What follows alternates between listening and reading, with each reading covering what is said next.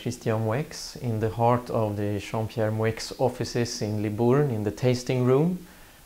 We would like to know a little bit about the vintage 2010 which we just have tasted. Well, Bordeaux is very lucky. We have one more very good vintage, maybe great vintage. You know, we had 08, a very classic wine, 09, a beautiful, charming wine, and then all of a sudden, we were not expecting it, 010, which is powerful, structured, very dark in color as you can see. One more beautiful vintage, rather different in style from the two previous vintages. And I could describe it for you if you wish. Yes, please. What are the big difference between the 09 and the 010? Well, let's speak of the weather. In 09, we had a beautiful summer, and there was some rain in the middle of the summer by mid-August. And that little amount of rain made the wines a little softer, a little more friendly, because the berries were bigger due to the rain, you see, and then beautiful weather during harvest. So I will describe 09 as a delicious wine, very fruity, very friendly, very easy to approach, and probably early drinking. I've been drinking some 09s, believe it or not, and I prefer all wines usually. 10 is completely different in style, which is great, honestly, because you cannot get confused between the two vintages.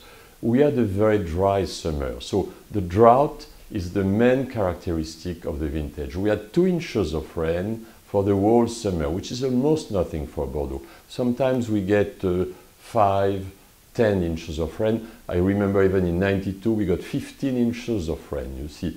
So 2 inches is really a very tiny amount of rain, and the consequence of that drought is that the berries were very small.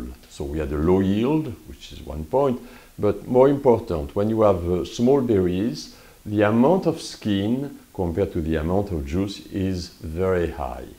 And this is why with such small berries, you get wines with a lot of structure, a lot of tannins.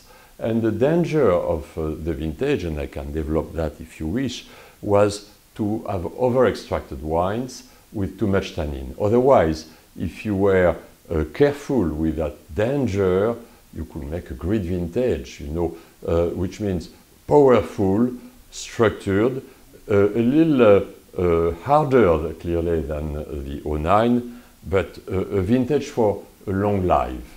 Probably not as enjoyable in its youth as 09, but very impressive wines, as you tasted. Yes.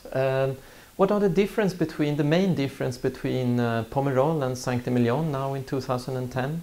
Well, probably I would say that in 09, Saint-Emilion had to struggle because we had some hailstorms in Saint-Emilion, and we made a good vintage, but probably in 09, clearly Pomerol was more successful than Saint-Emilion.